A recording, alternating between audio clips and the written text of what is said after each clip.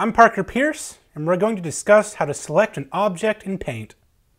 If you've ever drawn art in MS Paint and you want to move it around or arrange it for various reasons, you'll need to know how the tools work. For this example, you'll need some marks of some sort. Go ahead and throw down a few circles and lines. Next, click on the Select tool on the side. You can drag a box over part of the canvas, and the selection will allow you to move it and edit it. You can move whole parts or pieces depending on how big of a selection you make. Another type of selection you get is simply the control you have at the start of making your shapes. Until you click away, you can change their colors, their direction, their size, everything.